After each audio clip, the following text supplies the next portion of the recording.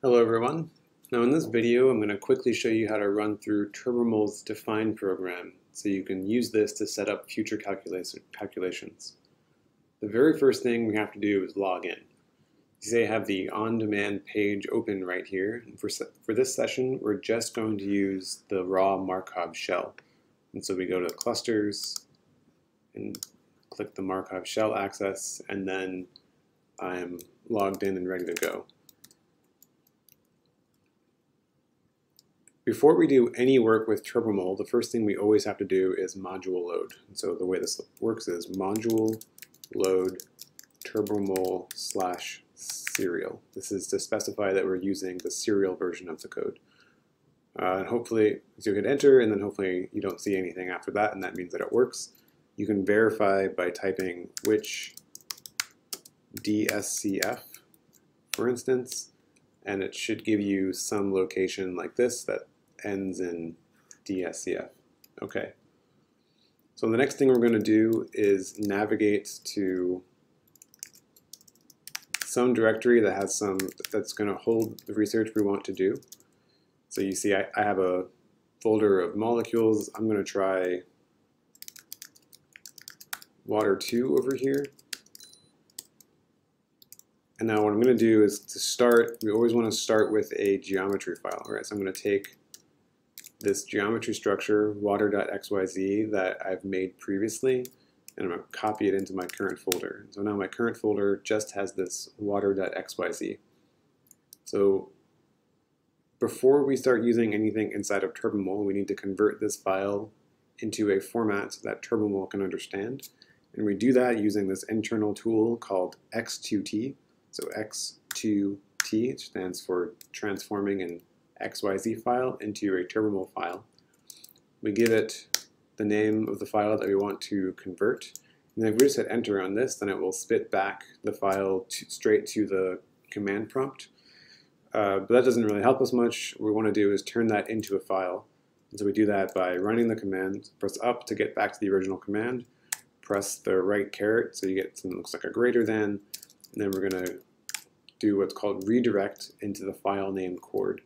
And so what this does is it takes the output of the previous command and turns it into a new file called chord. Okay, so we do that, and now we have this, we have water.xyz in this file chord, and now we're ready to run the program define. Okay, so define is the special program in Turbomole that helps you prepare to run other calculations. So it's an interactive program that is pretty much the first step before you do just about any Turbomole calculation. It turns out that unless you're doing truly humongous calculations, and I mean like hundreds and hundreds of atoms, then define doesn't do any demanding calculations while you're running it. And so this is normally fine to do on the head node. But if you're ever in doubt, then there's no harm in getting a compute node and then running all of this over again. So for now, we're just going to do this straight on the head node. Okay, so to run this, what we do is we just type define, D-E-F-I-N-E, hit enter. And so now you see this nice text-based interactive interface that comes up. And we're going to go through this step by step. So there's some useful information up at the top, so the name of the program, the name that Turbomole, and also the version number that you're using.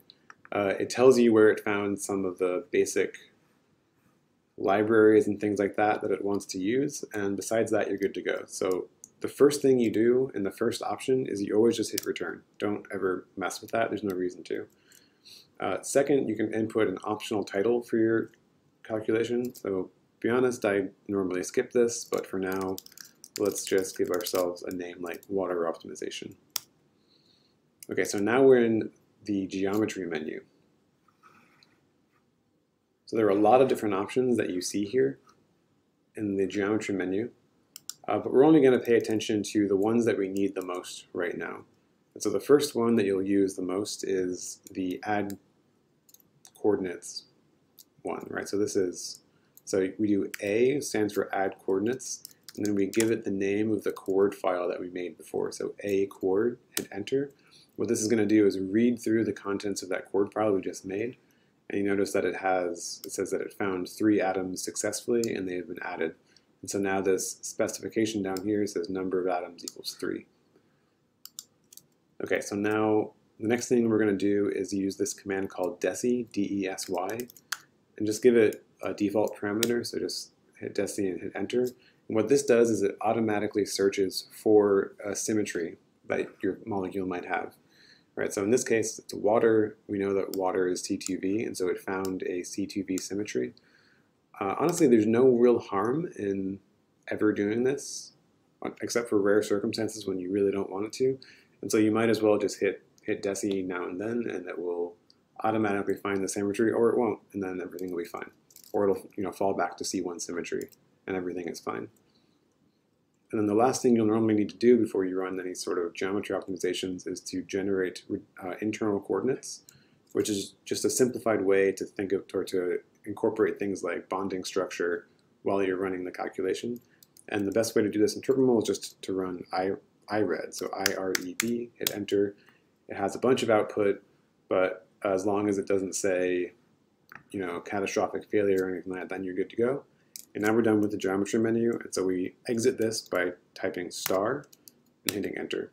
Okay, so now it says it's writing to chord, and we go on to the next menu, and the next menu is the basis menu, or the basis set menu.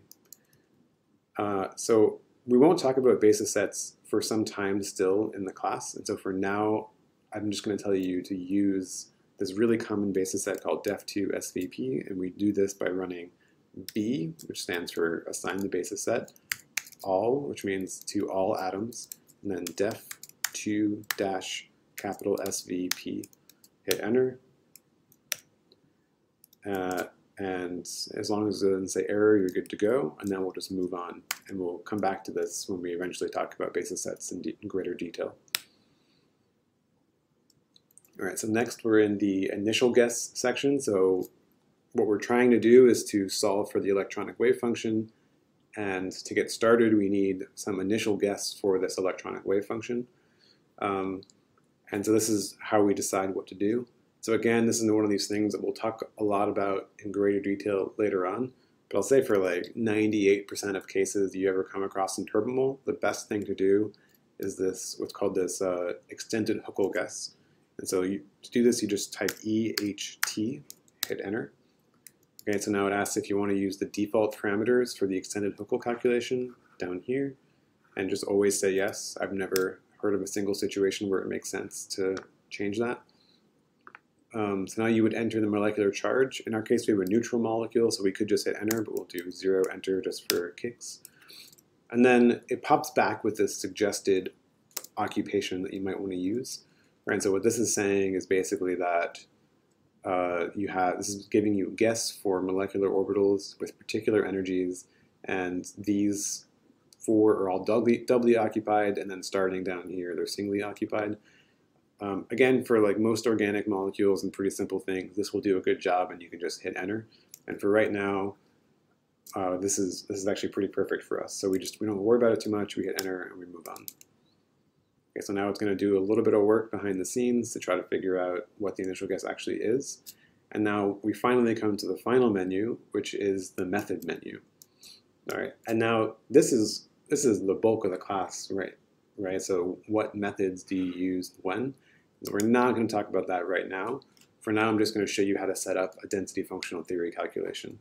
Right, so you have all of these different options, and I'll tell you about some of them. So this SCF helps you set the parameters you will use either to run density functional theory calculations or Hartree-Fock calculations. There's menus for Moeller-Plesset perturbation theory, for couple cluster, for different ways to compute properties like dipole moments or localized orbitals, different ways to compute things like the force constants or forces on a molecule. Right, so there's all these things that we will eventually talk about at some point, but just be aware that this is where they sit, but we're not going to use them just yet.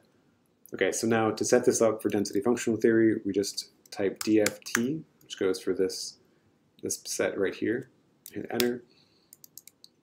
So the first thing you need to do is to turn it on, so you just type on, and now you say DFT is used, and it's using this default functional.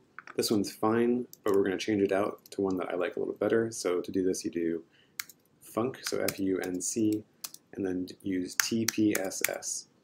And again, density functionals is an enormous topic that we're not going to talk about anytime soon. Okay, and then when you're done with this, you just hit enter again. Okay, so now another thing, this is just standard practice. The next thing we want to do is to set up the use of the resolution of the identity, which is a really valuable approximation technique that speeds up the calculations, sometimes by up to a factor of 10, with practically no loss in the accuracy. So there's basically no downside to ever using it. And so we're gonna make this part of the habit. Okay, so first we're gonna do RI. This gives us this RI menu that's down here. And it's kind of a similar menu as before. We type on, this turns RI on, and that's all we need to do. All the other defaults are fine, so then we just hit enter. Okay, and a similar situation for resolution of identity is this other option that's called MARIJ, M-A-R-I-J, stands for, I think, multiple accelerated resolution of the identity. And you can kind of think of it as a supercharged resolution of the identity, and this is even more true, right? So it can greatly speed up large calculations at zero cost in terms of the actual accuracy. And so there's no reason to never set, so you should always set it basically. So you do on MARIJ, it opens this thing. That's actually all you need to do. Just hit enter, and then it will do everything else for you. Okay, and then the final thing that we're going to do as a standard course is to turn on these things called dispersion corrections. So to do this, to get to this menu, you go to DSP, kind of short for dispersion.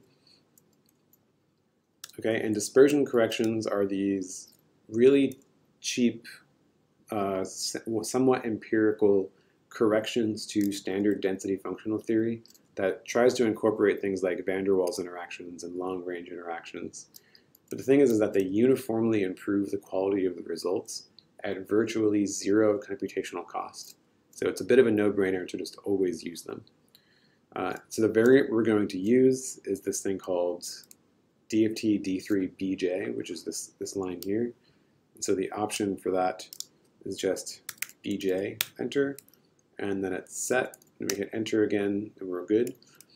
And then that's about it, actually. So everything else that we could possibly set, all of the default electronic parameters and things like energy thresholds, the defaults for all of these are fine for now, and so we're going to leave that.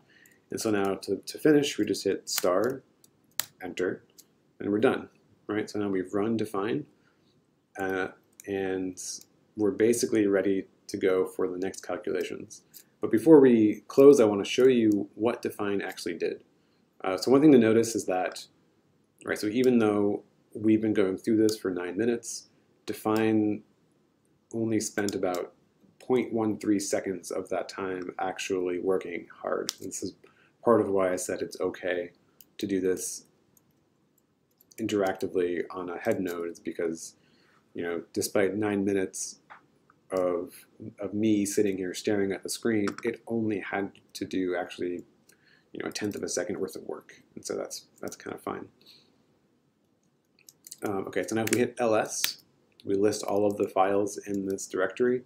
Notice we have a whole bunch of new ones, right? We started off with chord and water.xyz, and now we have new ones that are called control, MOs, basis, and aux basis. So we're going to go through these just briefly a little bit in order. So the most important one is this thing called the control file. Okay, so the contents of the control file, it's just a big text file. It looks really kind of crazy and wild, but in short, it is a list of all of the parameters that we set, including some that we didn't set, that got set by default, running define. And so every single thing that will define future calculations in some way needs to go inside of the chord file. And so normally we will set all of this stuff automatically using define, but you can also go through and manually change things when you need to here and there. So one example I'll show you is that, for example, we set the density functional using define. And now if we find this DFT block, right? And so this DFT block, just like all blocks, starts with $, and then the name of the block. And now under here, it tells you that we're using functional TPSS, and we're using this grid size M3. So the grids are a special feature of density functional theory we'll talk about later, but the default is okay for this. So we can just run with that. But we also have this dispersion B3, which is we set. We have RIJ, we have all these other, MARIJ, all these other things that we set that are already in the control file. And so if we didn't feel like going back through define to just change the density functional, we can just change this line here and it would work the next time we ran it. The other thing I want to show you is that control file, or sorry, the coord file got updated, right? So previously it just had these coordinates here and that's it. And now it has these definitions of redundant internal coordinates.